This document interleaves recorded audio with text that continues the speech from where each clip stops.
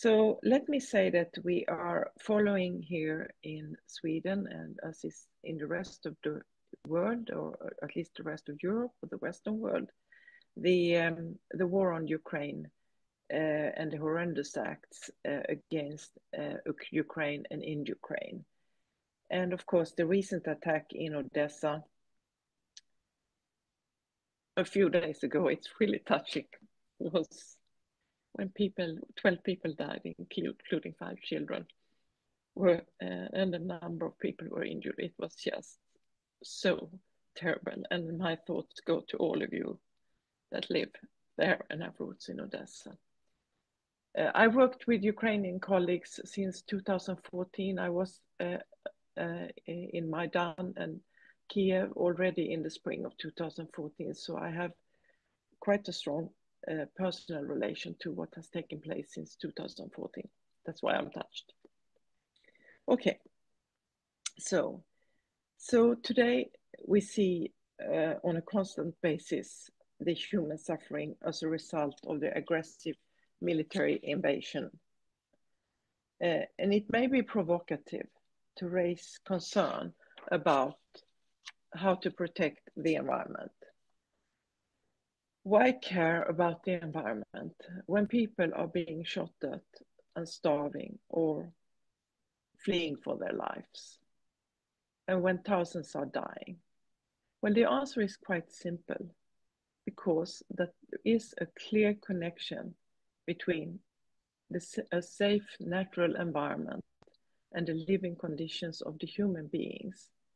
The environmental consequences of war impact natural, terrestrial, and maritime resources, the air, and public health. The people of Ukraine know this, and the authority of Ukraine know this.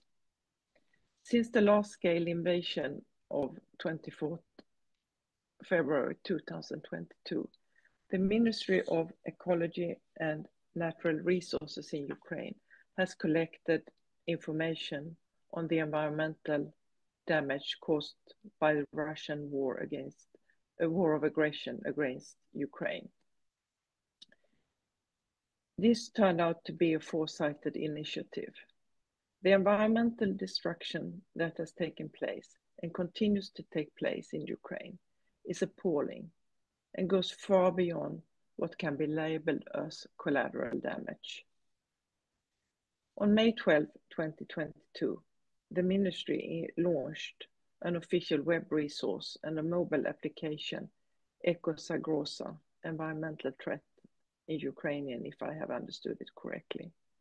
According to the ministry at the time, it was said to be an application that features an interactive map of Ukraine with monitoring data of air quality and radiation levels, as well as information on environmental crimes committed by the Russian occupiers. The app can be also used to report environmental crimes that individuals have witnessed. I saw that information and the establishment of this Zagrosa already in 2022. And when I checked it now again, it's really expanded enormously. And it's a very, very, very impressive work. And I also noted that there is even a green line directly to the ministry to report environmental devastation and damage. So an important step in this was an important step in the direction what I will label as environmental accountability, and that's the inclusion of an immediate protection of the environment as part of President Zelensky's peace plan, initially presented to the G20 meeting on 15th November 2022. And point 8, as many of you are very familiar, relates to the immediate protection of the environment.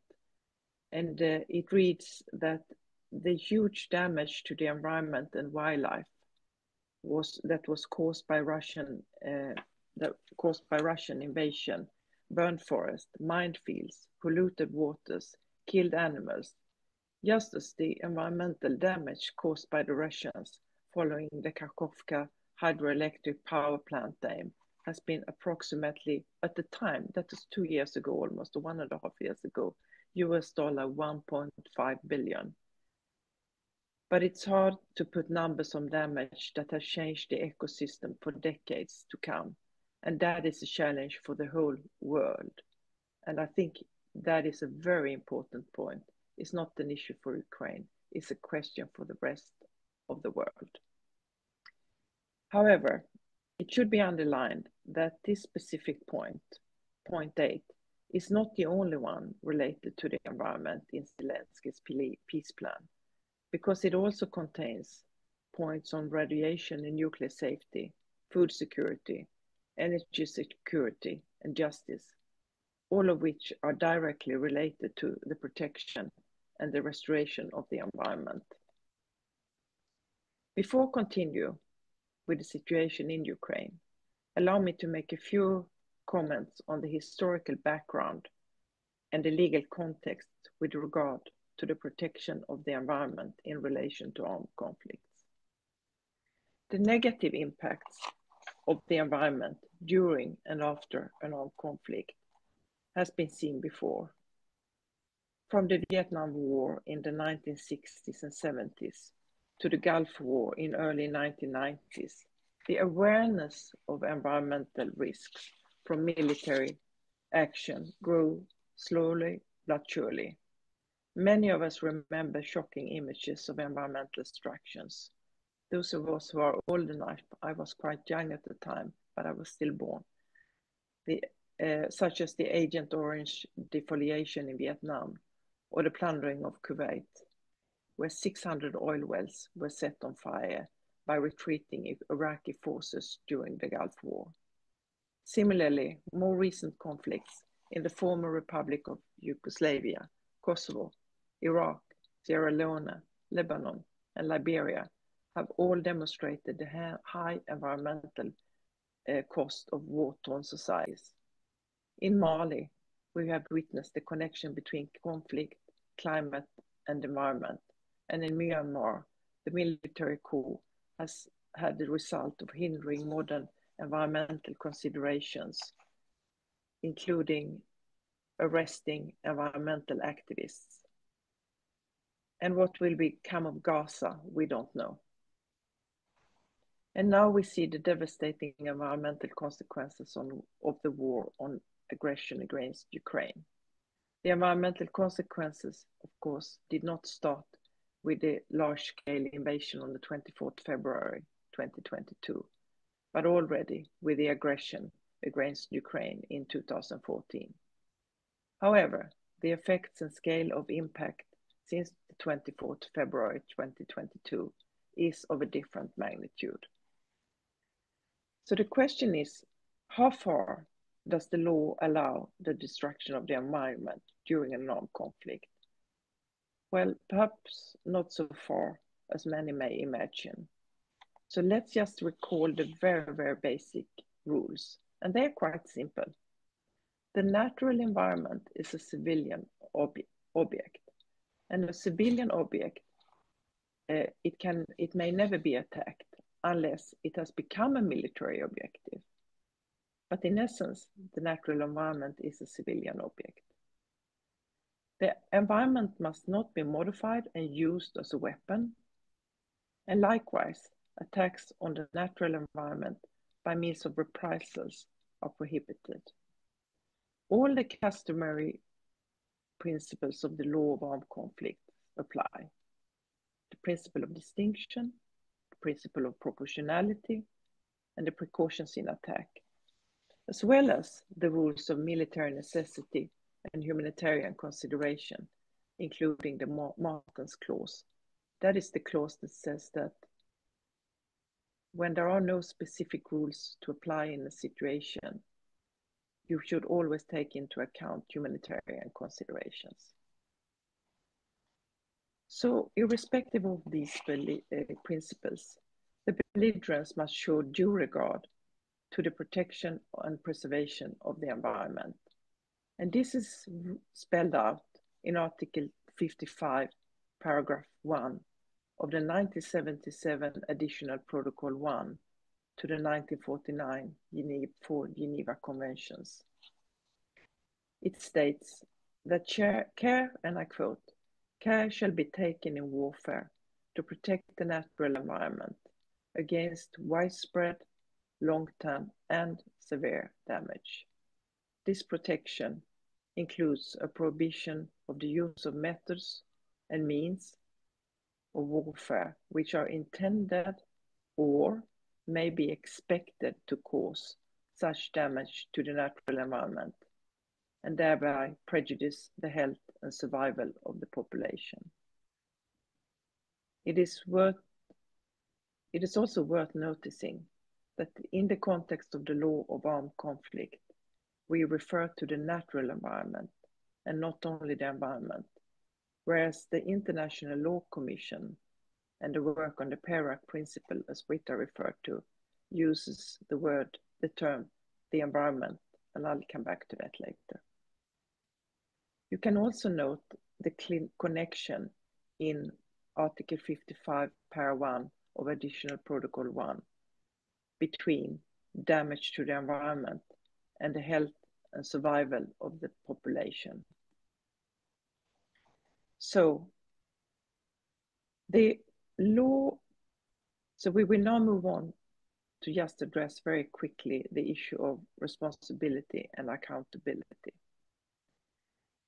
The law of armed conflict does not give a sufficient answer if we want to address responsibility and accountability. We need to study the wider circle of international law, and we need to make a distinction between the responsibility of a state and the criminal responsibility of an individual. Our starting point here is the distinction between jus ad bellum and jus in bello. If a state has breached the fundamental obligation not to use force against another state, that is the UN Charter, Article 2, Para 4, which includes the prohibition of aggression, we refer to a breach of jus ad bellum, and then the rules on state responsibility kicks in. Once the hostilities have broken out, we refer to the law on armed conflict, the jus in bello, which is equally applicable to both parties to a conflict, irrespective of whether it is an aggressor or whether it's defending its territory. This has to be said, even if we know that what we are here looking at is the aggression by Russia against Ukraine and the thousands and thousands and thousands of war crimes that have taken place from the Russian side against the Ukrainian combatants and the Ukrainian territory. An aggressor state, Russia, will always be obliged to make reparations to the state that is the object of its aggression. Such reparation can take different forms, but the aggressor state can never be relieved of its responsibility. There is no statute of limitation. Let me first also make a few remarks on the different legal concepts, such as war crimes, grave breaches, serious violations of international humanitarian law, ecocide, and environmental war crimes. War crimes is the most encompassing term that have come to cover most breaches of the law of armed conflicts in international and non-international armed conflicts. Grave breaches, on the other hand, grave breaches of international humanitarian law are the most severe breaches of international humanitarian law applicable in international armed conflicts. Here, states are bound to act. They cannot remain passive if a grave breach have been committed. The states must search for the perpetrator and adjudicate or extradite the suspect. The concept of serious violations of international humanitarian law is most often used is used now to also cover breaches of international humanitarian law in non-international armed conflicts. You don't find it in the Geneva Conventions or in the additional protocol, but you will find it in the specific treaties on Rwanda and former Yugoslavia, and of course in the International Criminal Court statute. So the term ecocide is not a term in and of itself in international law. It was in fact used already more than 50 years ago. And it's sometimes said that the Swedish former Prime Minister Olof Palme used the term at a very early stage. However, it is not yet an international law term. As many of you would know, there is now an initiative to make ecocide a crime under international criminal law by including it in the statute of the International Criminal Court. The proponents Stop Ecocide Now have suggested a definition of the crime of ecocide to be included as Article 8 ter in the Rome Statute. The proposed definition reads as follows. For the purpose of this statute, ecocide means unlawful or wanton act committed with the knowledge that there is a substantial likelihood of severe and either widespread or long-term damage to the environment being caused by those acts. As you can see, the definition is not cumulative like the one in the additional protocol that I was referred to earlier, which talks about severe, widespread, and long-term. But here it is suggested a definition that more relies on what is written in the so-called NMOD Convention, namely severe, widespread, or long-term. However, it is worth noticing that the concept of ecocide occurs in many national legislations, including, as far as I have understood, both in Ukraine and in Russia. Technically, it means that a person under the jurisdiction of any of these states that have such a legislation may be indicted for the crime of ecocide as defined in that national legislation. The concept environmental war crimes is not a proper legal term. It is used, including by me, to indicate some type of war crime that has environmental consequences. The jurisdiction of the International Criminal Court covers all layers of war crimes, irrespective of the categorization of the conflict. Note that means that also non-international conflicts are included in jurisdiction of the court. But it should be noted that the ICC is a complementary mechanism. The main option is that war crimes should be dealt with by domestic courts. That's why it is even more important that Ukraine continues its collection of evidence and examples of situations where the environment have been destroyed. Because combatants bear a personal responsibility for war crimes. They don't have to be grave breaches, but war crimes in general that they have committed.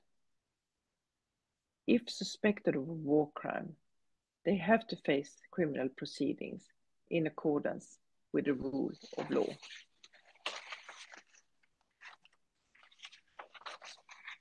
For obvious reason, the law of armed conflict, the jus in bello, only applies during or as a result of an armed conflict. The state involved has a legal responsibility to ensure that the law of warfare is implemented and upheld by its armed forces. A breach of this obligation is a breach of international law and entails state responsibility. This means that the state can be held accountable for a breach of international law, both when it breaches jus ad bellum, the prohibition of aggression, and when it has not fulfilled its obligation to ensure that its soldiers are complying the rules of international humanitarian law, the law of armed conflict. Why I insist on referring to the law of armed conflict is because it is a wider concept than the law, international humanitarian law. It includes not only international humanitarian law, it includes the law of occupation and the law of neutrality. The crime of aggression, I will say a few words about that. A military aggression against another state is a breach of international law and entails responsibility of that state. Such a breach of jus ad bellum is totally independent from any breaches of the law of armed conflict, the jus in bello. It is most likely that a state that is subject to an aggression will demand reparation from the aggressor state in accordance with our international law. Such reparations can take many different forms, but in case of damage to the environment, it is likely to be a request for full reparation. It should be noted that there is an emerging trend that also individuals that have lost their relatives, have been injured, or have had their property destroyed request compensation from the aggressor states. Such demands will be based on human rights law, environmental law, and civil law, and we may expect numerous legal processes of that kind in the future. A golden rule, of course, for a lawyer is that nothing is proven until all facts of evidence are presented to a court and tried in a proper procedure when it comes to these individual cases. This is also the case with the events taking place in Ukraine. But it is not difficult to conclude that there are thousands of cases to examine.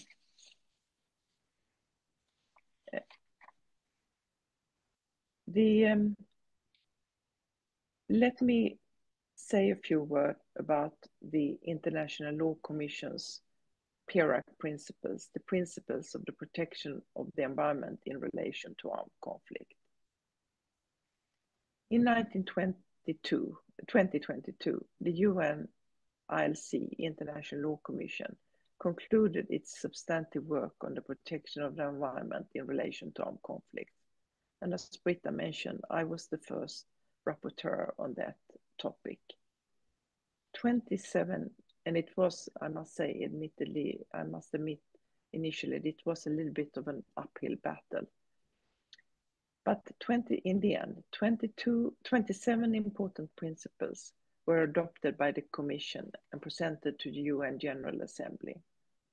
As suggested by the Commission, the General Assembly took note of the principle and attached them to a UN General Assembly resolution. The second special rapporteur, Ambassador Maija Lehto from Finland, has made an impressive work to ensure that this topic was safely taken ashore. The draft principles now reflect the urgent need to enhance the protection of the environment in relation to armed conflict. Ambassador Lehto also managed to cover areas that I did not have the time or opportunity to address before I left the Commission. So now we see that also occupation and state responsibility are included, as well as the Martens clause, which is now clearly reflected. Maja Lehtosalo has also introduced innovative principles relating to operation and liability of business in enterprises. I, myself, am particularly glad to note that the principles of the remnants of war, which in Ukraine's case is particularly relevant because of all the landmines, are included as separate principles, and so are the remnants of war at sea principle. Another very important principle, I think, that was included already in the first draft were the principles of sharing and granting access to information. Because without information, you cannot know what, how, and when, and in what way the environment has been destroyed. You cannot collect evidence, and you cannot pursue the case in a court. So the work on the protection of the environment in relation to armed conflicts has come a long way since the first topic was first initiated in the Commission. And it would not have been possible without the backup and support of states, of NGOs, of the ICRC, of academia, of all the individuals that have taken their precious time to engage in the topic. We are very, very grateful for that. And it shows how the civil society can act and move important principles and issues forward. It is, and I would now like to conclude by saying a few words about the work made by the high-level working group on environmental consequences of war that was co-chaired by André Jermark and Margot Wallström, my former Ministry for Foreign Affairs, that I had the opportunity to work with when she was a foreign minister. It's an impressive report. It is available on internet now, and I think Britta might share it. I think most of our Ukrainian colleagues are probably aware of it, but it's still worth sharing the link to the report. It contains 50 recommendations, and I have looked, and the 50 recommendations are listed under 3 priorities. The first is to monitor the damage and reduce the risk. The second is to ensure accountability. And the third is mobilize green reconstruction and environmental recovery.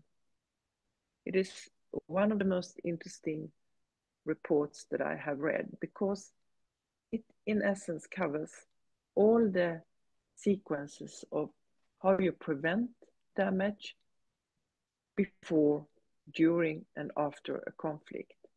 And this is exactly a mirror of the International Law Commission's principles, because they are intended to apply before, during, and after an armed conflict.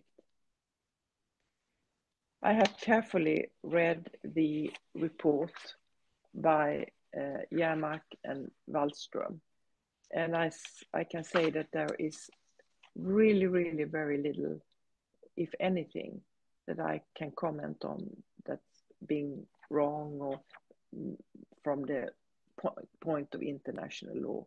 On the contrary, it is foresighted, it is correct, and it is really an important topic. And we will see, this is something that Ukraine is supposed to engage in with it, but also with the assistance of the international community.